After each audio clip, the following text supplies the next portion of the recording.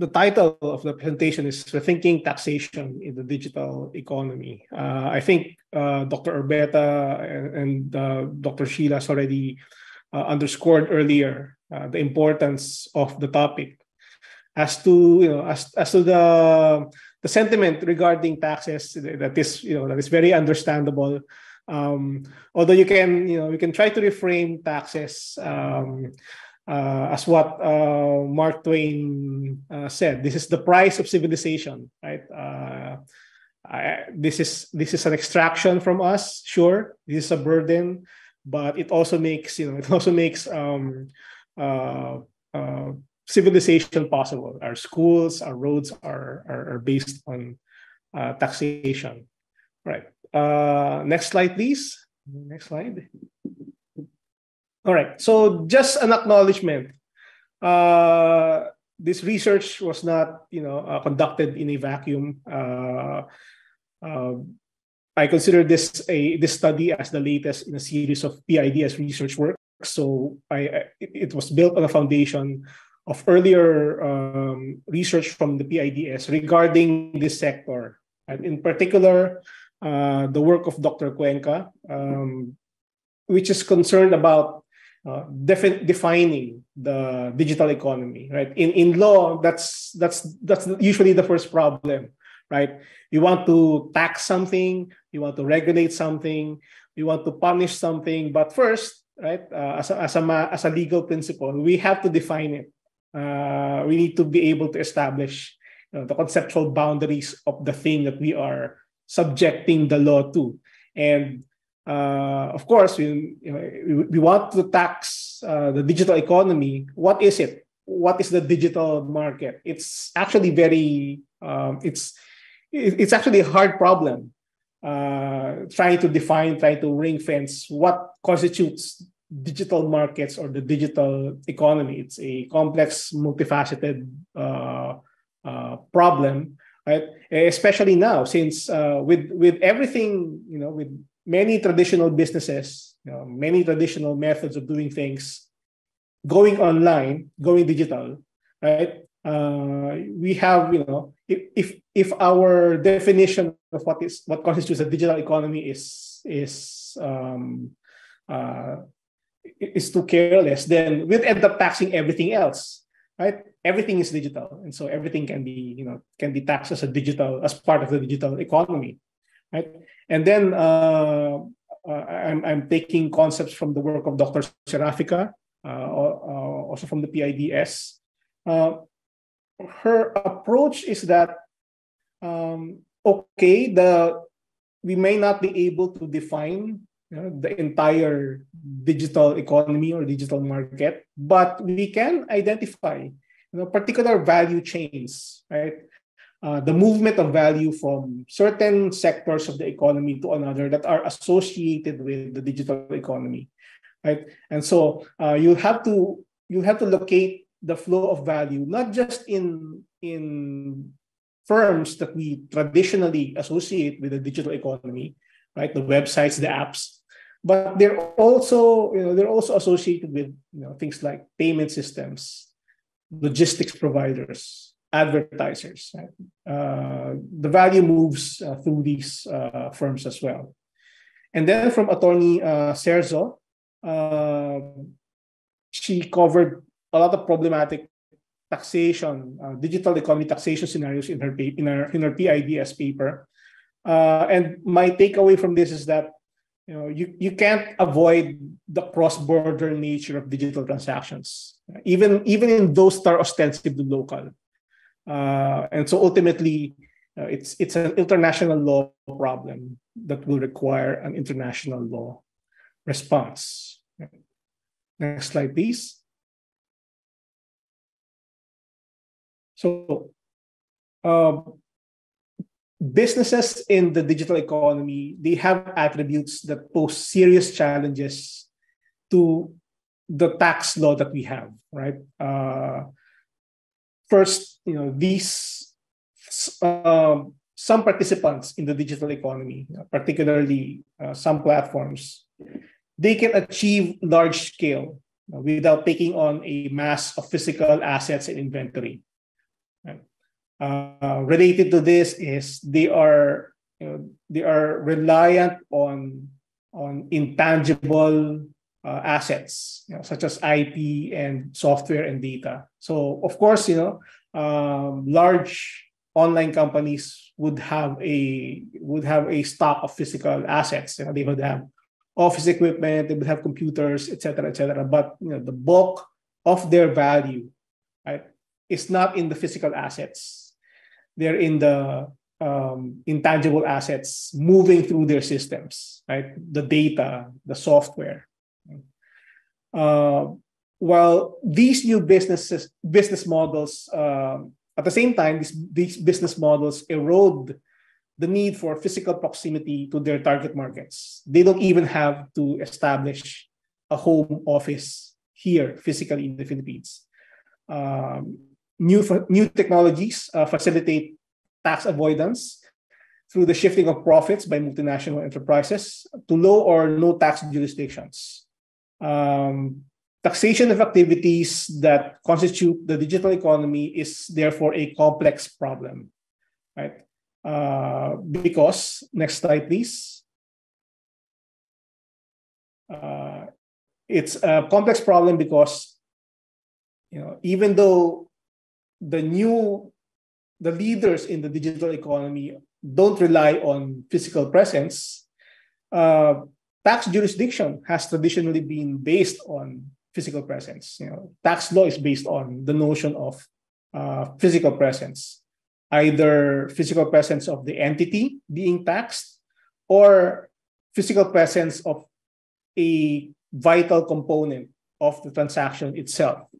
So, for example, a common principle in bilateral tax treaties is that one is considered to have earned his income in the place where one is physically present, right? And so the taxation rights are allocated based on the physical location. Legal residence, usually defined in terms of length or regularity of stay in a jurisdiction, often serves as an index for physical presence. On the other hand, in the case of a corporation, which is a legal entity, it has no physical body, and so how can it be present in a jurisdiction? It is nevertheless deemed, through legal fiction, to have a physical presence, right, based on legal criteria of connection or nexus to the jurisdiction. So the emphasis on physical presence in law, or in tax law in particular, is based on long-standing principles, such as the principle of territoriality of law. Right? Law can only be, it's only effective and it can only be enforced in the territory of the of the sovereign authority that passed that law. Right? It's also based on the principle of due process, right? The power to compel, right? Compel an actor to do something based in the law. It's based on notice, right? How can you be notified if you're not within the jurisdiction? How can you be actually reached, right? How can you be apprehended as a legal subject within the jurisdiction, right? So for most states, the physical presence is not just the conceptual basis of jurisdiction. It's actually the means through which meaningful jurisdiction can be exercised, right? You can only be identified, and therefore you can only be subject to surveillance, and then therefore you can only be made subject to actual tax collection, right? And you can only be sued, right? Because you have a physical presence within the jurisdiction. So jurisdiction and meaningful exercise of jurisdiction is usually based on physical presence. Next slide, please. So the country's National Internal Revenue Code, like most tax laws, enshrine the above principles of physical presence. Right? In the case of income taxation, a resident citizen of the Philippines is liable to pay taxes for income earned from both local and foreign sources, right? Because he's a resident citizen, right? He's here. A non-resident Filipino citizen, on the other hand, will have taxable income for sources within the Philippines, right? He's not here, but the sources are here, right? So these rules are mirrored for corporate counterparts. A domestic corporation, like a resident citizen, will be liable for taxes on income derived from within and outside the Philippines. A foreign corporation's taxable income, on the other hand, includes only those sources from the Philippines. It should also be noted that the organization of the state's tax apparatus reflects the paradigm which is built around physical location. The tax administration of the BIR is spread across revenue districts that are organized, and responsibility is allocated based on geographical assignments. Right, the revenue district office, right, is in charge of a particular location. Right? So to be able to determine who gets to act on a particular tax matter, we have to determine first, nasan ba yan? For purposes of tax law, right? Where can that taxpayer or potential taxpayer be located, right? To be able to determine, right, which RDO is in charge. Next slide, please. So this traditional tax regime can be enforced, reasonably well, right, for income-based on brick and mortar businesses, even when a foreigner is a counterparty to the transaction.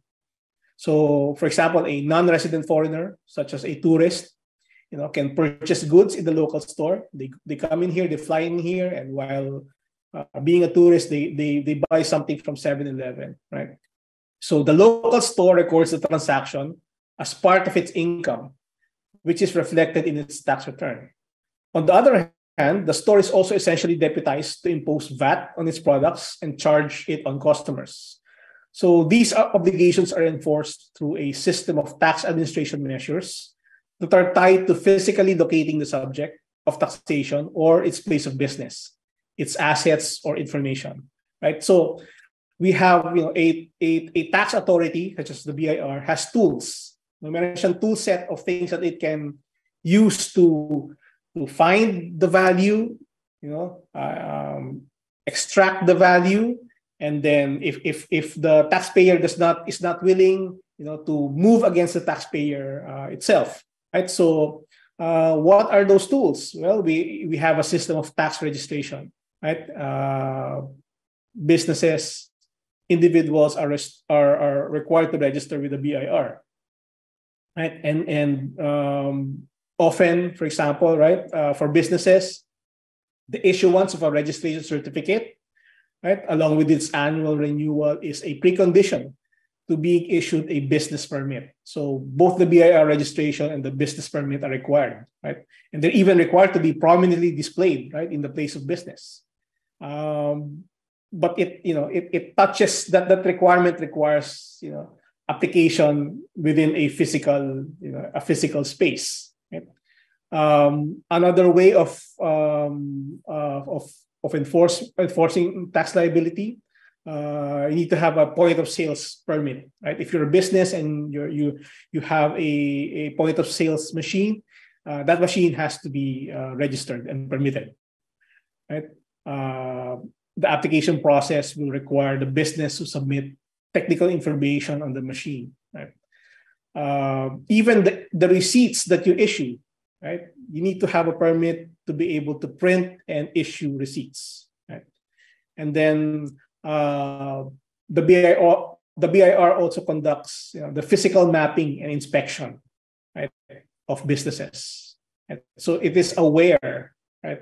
Supposed to be aware of the physical location of taxpayers, right?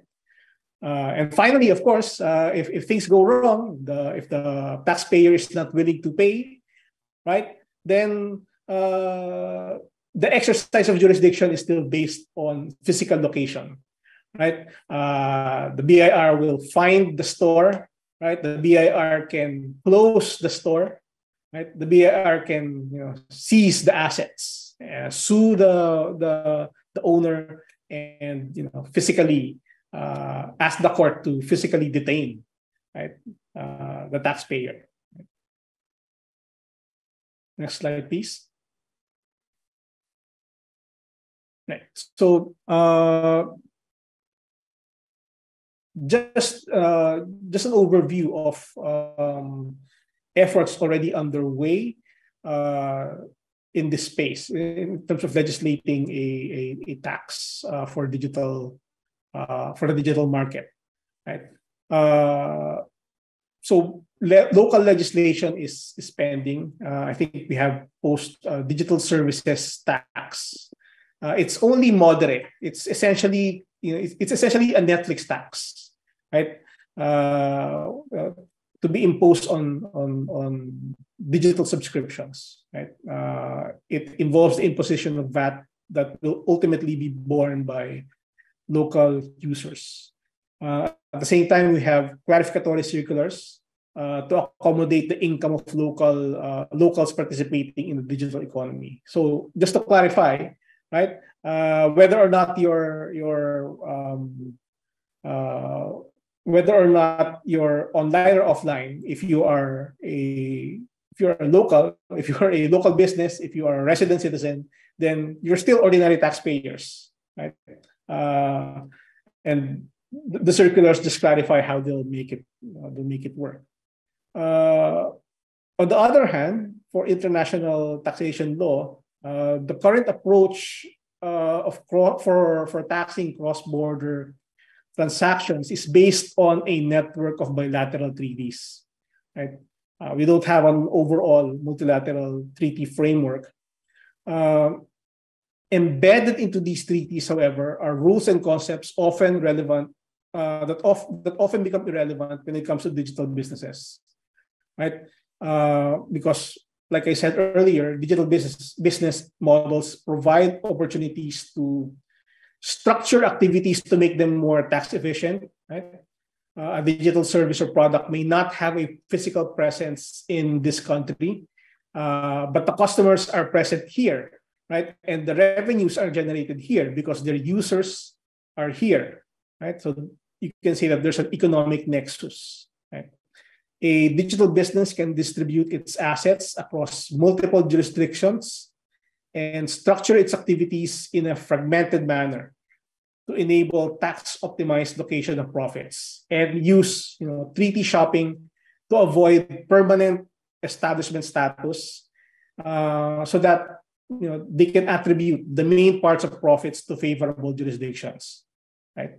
So it's possible, with the digital economy for a firm to fragment its business, right? The marketing is here, the production is here, the management is somewhere else, and you can structure it across several jurisdictions in a way that that is tax efficient.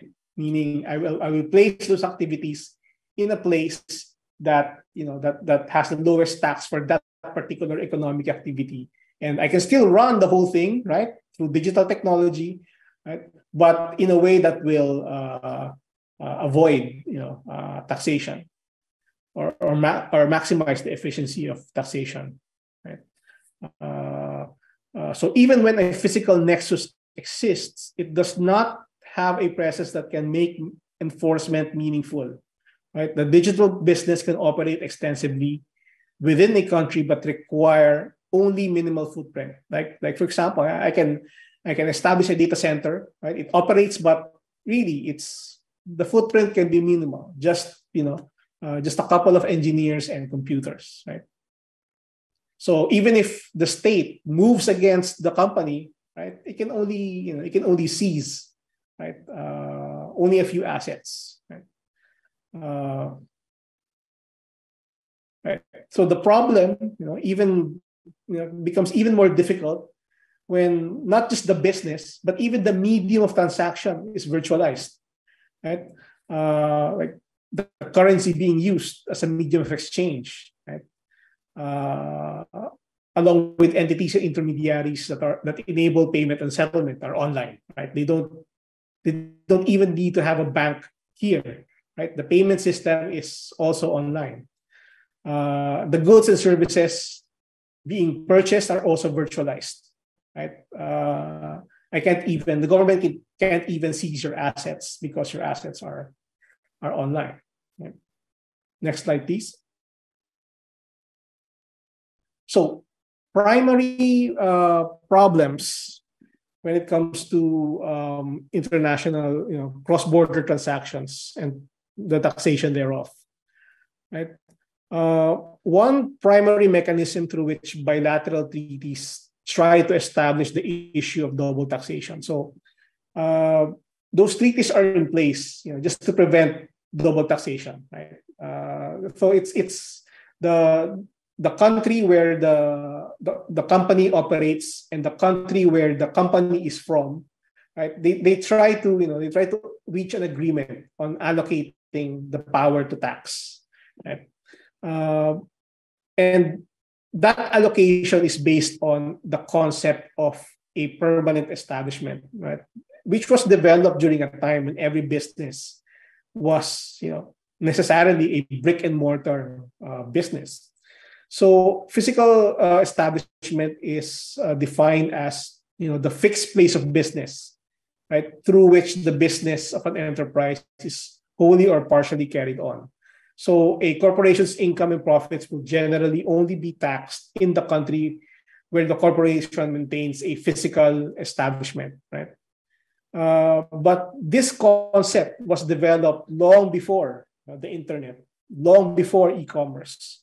So as a result, digital corporations today may generate profits in more than one country, but can avoid paying taxes in one or more of those countries because they don't maintain a physical presence, right?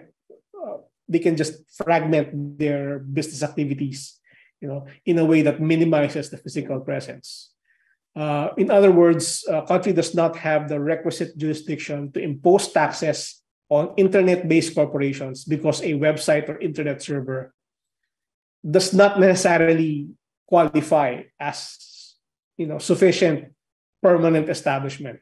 It's not a fixed place of business under this concept. Furthermore, like I said, right, we don't have a universal multilateral treaty. It's going to be different from state to state based on the network of bilateral treaties that they have entered into. And so corporations, sort of perform shopping, right? They rely on the inconsistency, right, from state to state, right, and the lack of an international overarching tax regime, right, for cross-border transactions, to exploit the divergence in tax systems, right, in order to shift their profits from one country to another, and then classify those profits as foreign source income. Right? So as a result, corporations take advantage of the relief mechanisms put in place to mitigate double taxation, right? And they're able to reduce overall tax liabilities. This in itself is not illegal, right? This is tax avoidance, right, or tax minimization, which is not illegal. As to whether or not it is, acceptable politically, right, is another matter, right? This phenomenon, as well as the set of practices used to perpetuate it, has been called base erosion and profit shifting, right? BEPS is the erosion of a corporation's tax base, which is used to determine its tax liability, and it is accomplished through a mechanism called profit shifting. Right? And also, nowadays, some corporations are in a position to effectually tell countries, hey, this other country has a lower corporate tax, right? I don't have a lot of footprint in your country, right? I can move out easily. So unless you lower your corporate tax, then I'm going, right? And what this has resulted in is a race to the bottom, right, between countries who want to encourage foreign investment. Right? So next slide, please. So one particular solution that is starting to gain some traction is the OECD two-pillar solution. This has been widely discussed lately, and the two pillars in the OECD proposal is first, a reallocation of taxing rights. Right? So they will revise. So instead of individual countries entering into bilateral treaties, we'll just have one system of profit allocation and nexus rules, right?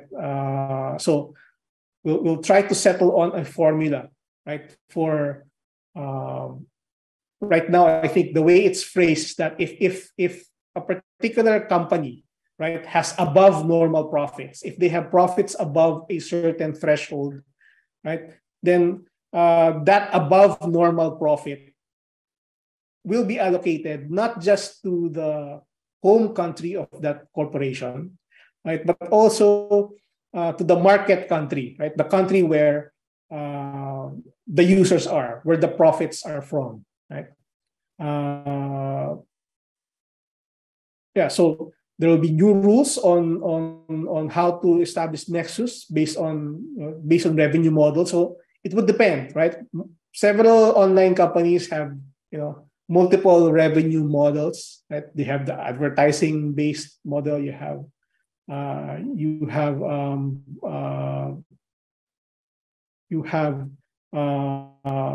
something based on subscription, advertising, or direct purchases.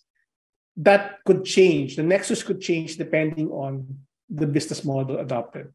Right? And of course, it will feature mandatory rules for binding dispute resolution. Right? Pillar 2, on the other hand, involves a global anti-base erosion mechanism. So there will now be a minimum corporate tax rate of 15%, right? Below which you can't go, right? So it will stop the race to the bottom between countries. All over the world, one minimum corporate tax rate, right? And of course, there are other solutions in the EU, in the US, because they can, they are powerful enough to be able to impose their own tax regimes, right? Next slide, please. Okay, so now we go to the methodology of the study, right? So, like I said earlier, this is based on an earlier model from Dr. Cuenca and Dr. Serafica about visualizing, not the entire market, but specific flows of value, the value chain, and the value chain can be composed of multiple participants, right? You buy,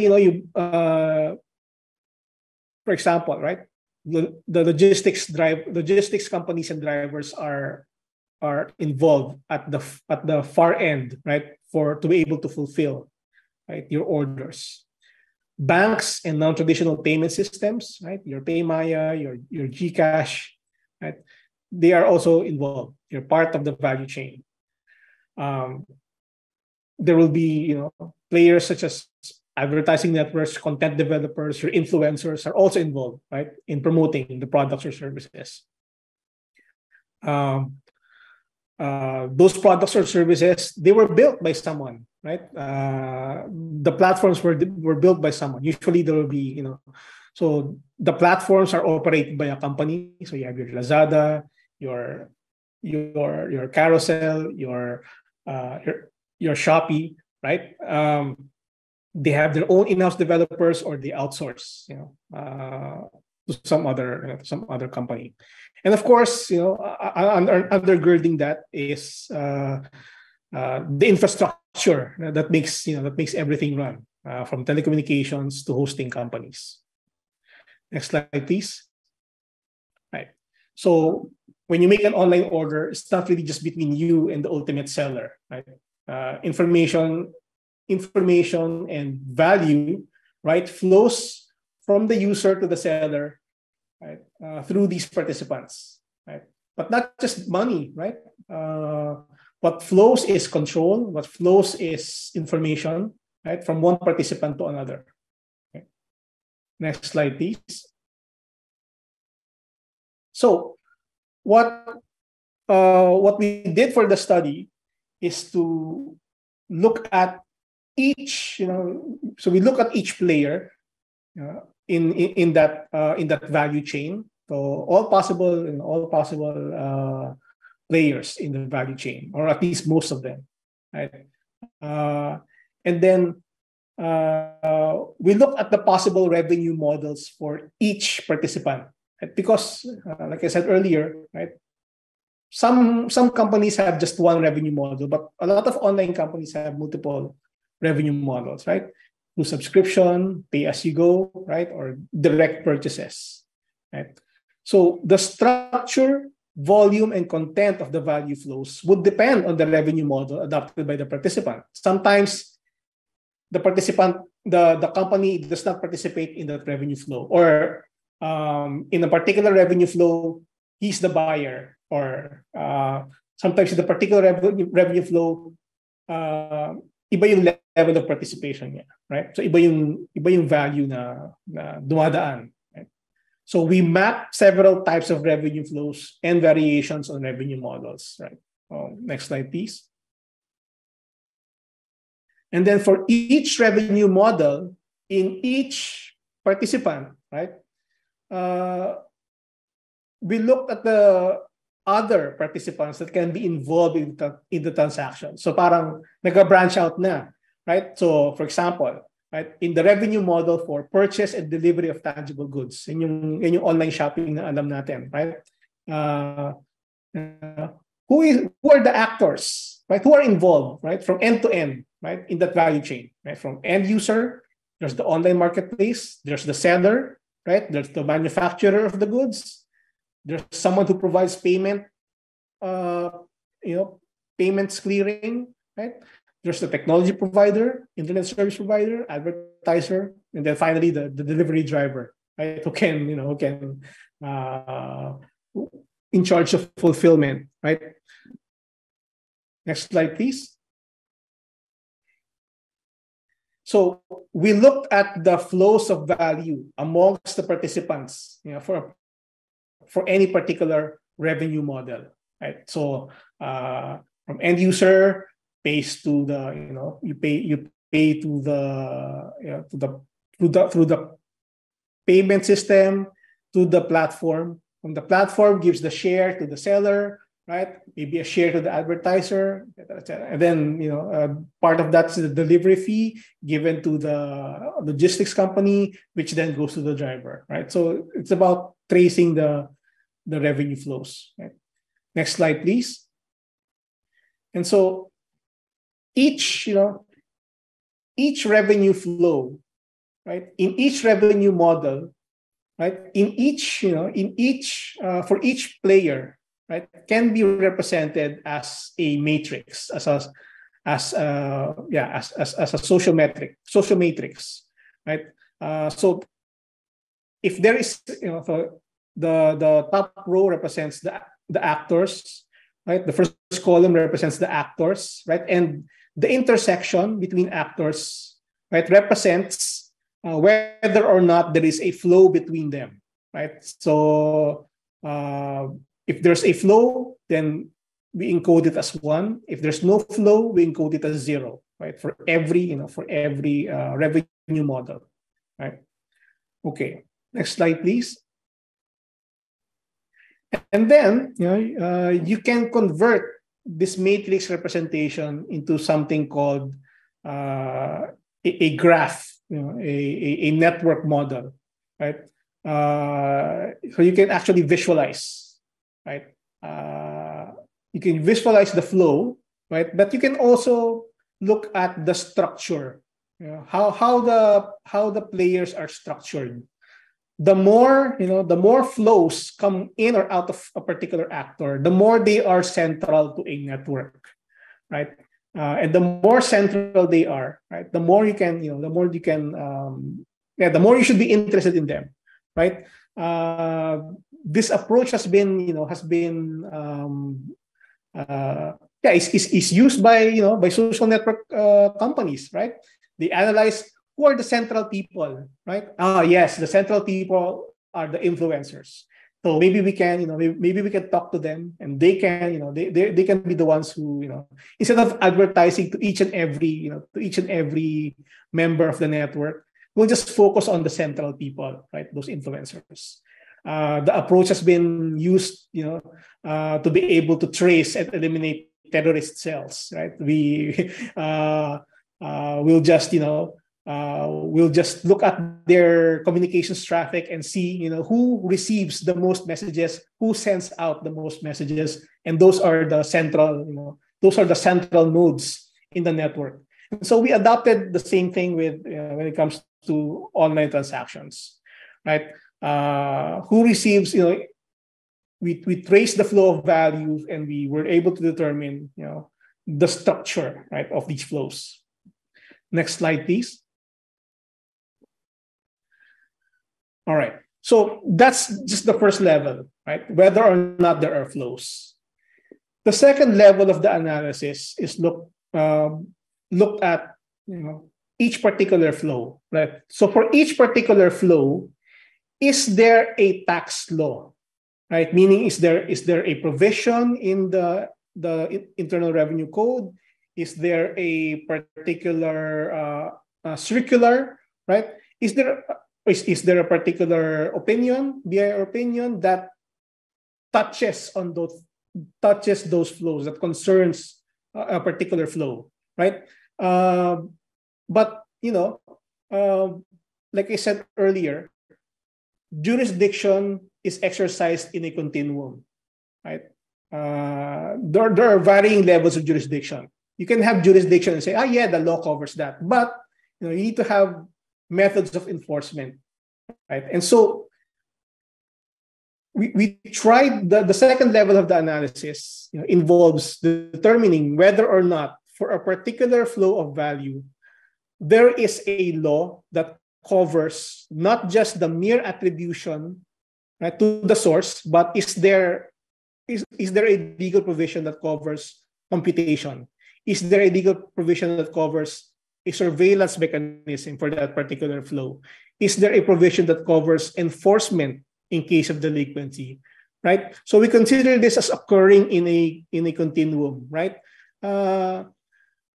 Having a law that recognizes, that attributes the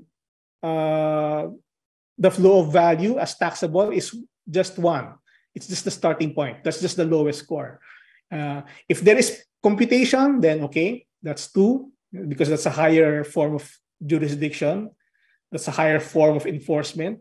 If there is surveillance, then additional score. And finally, if there is enforcement mechanism in case of delinquency, then we give the highest possible score, right?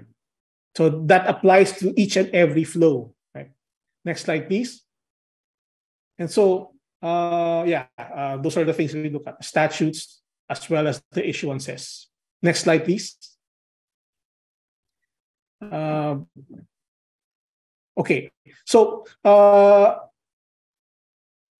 instead of just zeros and ones, right? You remember our matrix earlier.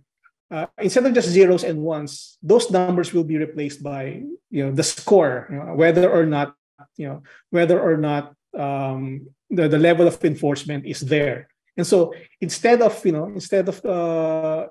directed graph, you have a weighted directed graph such as this one.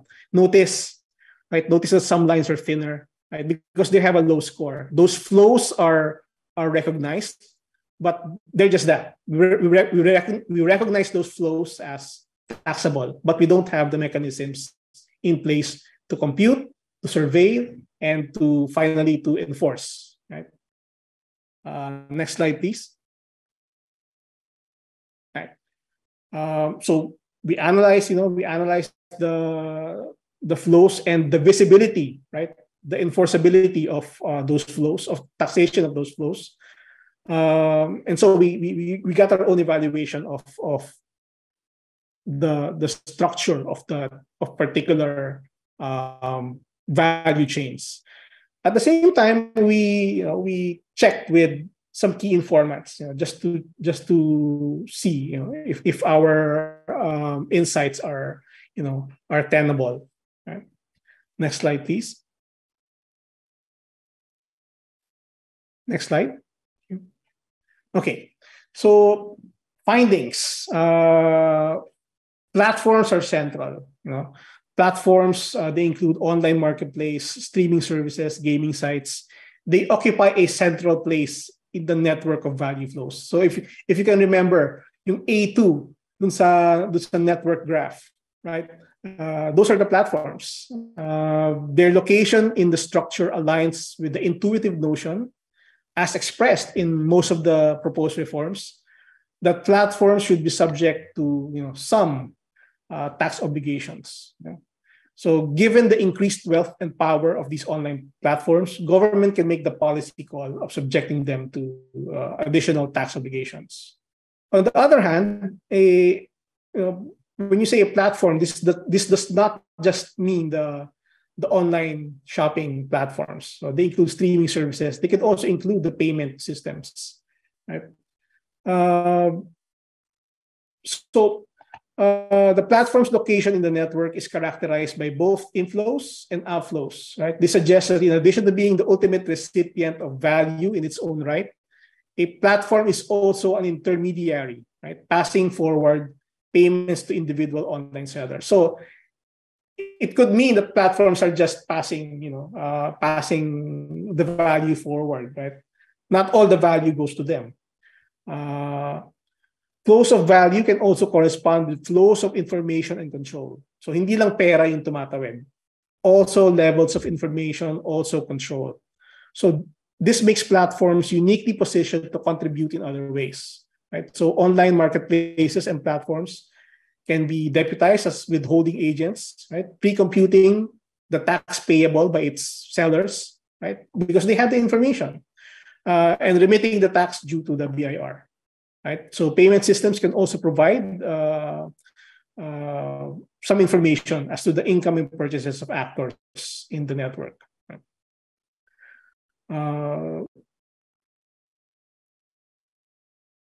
Right. Next slide, please. So we have an existing system of tax administration that works fairly well, right? But this was developed and optimized for brick and mortar businesses that can be fixed into physical spaces. In a virtualized cross-border world, such as the one for digital transactions, the effectiveness of these existing measures are limited. The ease through which online accounts can be set up and deployed as digital storefronts, often anonymously, by users operating from home, right? Homes which are not tax mapped, right? Through platforms that operate abroad. So they provide a practical limit to the BIR's enforcement powers. Nevertheless, there are steps that can be taken to optimize existing tax authority for some junctures in the value chain, right? So at the level of platforms and payment systems, as I mentioned earlier, they can be deputized. Congress can pass legislation that specifically concerns the central role of these platforms, providing additional tax liabilities or requiring them to act as withholding agents. Right? So concentrating on these key participants can allow tax administration efforts to scale, since each of these centralized nodes can provide information and control over a significant number of users. So we can go against each and every user, every seller, but that would not be efficient because they are all over the place. They're at their homes. However, right, the platforms provide a centralized juncture. Next slide, please. digital-ready tax administration, right? So to verify compliance and with the withholding and remittance functions, the BIR will need to obtain a greater level of awareness over both transaction data as well as the logic, right, of these platforms. So this will be analogous to the level of access that the BIR has over to the point of sales systems, right? So let's just translate, their POS level of access to the platforms. There is, however, a difference in scale and sophistication that will require the BIR to upgrade its knowledge base. So it needs to, really capacitate itself to be able to interact and engage with these platforms. Centralized digital platforms would, of course, have a higher volume of transaction data spread across more users. These systems would be infinitely more complicated than on-site POS systems, and could be distributed across several machines. So the BIR will need to have a greater competence, a greater understanding of online systems, as well as procedures for validating and processing voluminous data sets. So BIR will need to have a ready big data capability. Right. Next slide, please. Yeah. Expanded scope for investigation and liability. The problem with tax investigations and enforcement right now is that they would have to be based on some either a probable cause or a reasonability requirement, right? If the BIR goes against a taxpayer, right, the courts can ultimately look at, okay, you started investigation, but why did you start investigation in the first place, right? You need to have, you can't just pick out a random taxpayer and say, we will now focus on this, or you just can't select any taxpayer and say, well, because we don't like this person, right? So there needs to have either a reasonability requirement or a probable cause requirement for enforcement actions, right? However, right, in a when you have so much data, right, on transactions, often the analysis will be able to yield some patterns. So for example, your big data platform might be able to determine that it turns out that those who file too early or a bit too early, they are the ones who actually have anomalies in their information, right? And then if you eventually look at their information, you might find that yes, they are engaged in tax fraud, right? But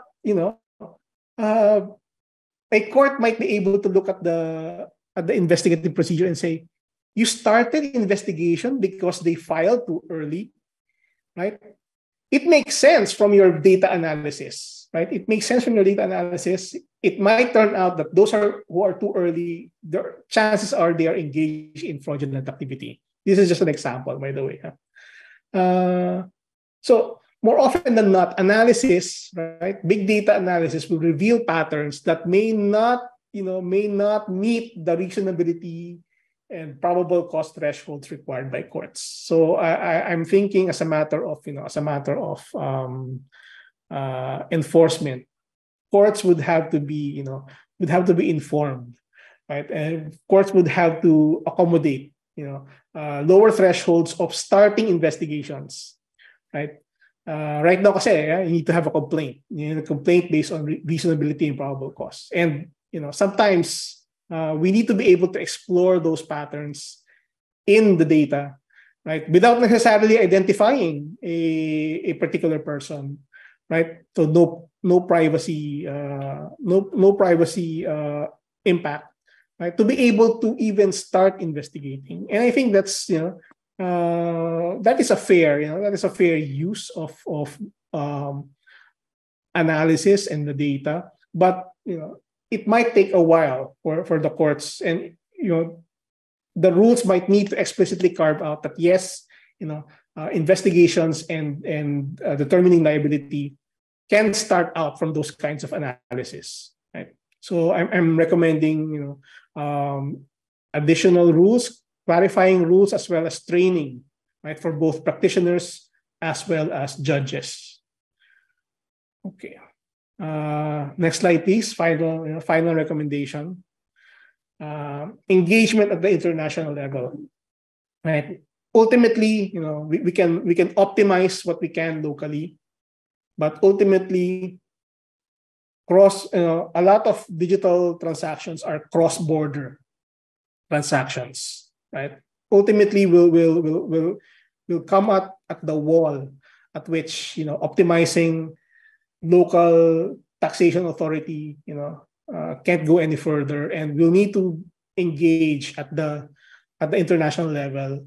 So I would recommend continued engagement with the OECD in developing their participation in the OECD 2-pillar proposal. I think we have shown interest, although I think we have not formally joined the OECD 2-pillar solution, although there is some discussion. Right?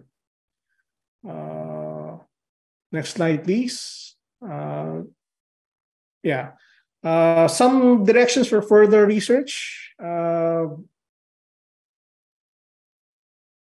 We can right now we just focus on a few, on just a couple of value flows. It's possible to conduct comparative flows, right, by country, right, or by actor, right. The structure of the network might be different for US-based companies, for EU-based companies, for China-based companies, right. The second level of our analysis is also a bit can also go further, right? Because not all legal responses are equal or consistently implemented. We can actually look at not just the theoretical capacity of existing law, to recognize and tax those flows, but look at actual practice to see if there's consistent implementation of the law. Right? And then next slide. I think that's the last slide. So that wraps up my presentation. Thank you very much for your attention. Looking forward to the reaction and the discussion later. Thank you very much.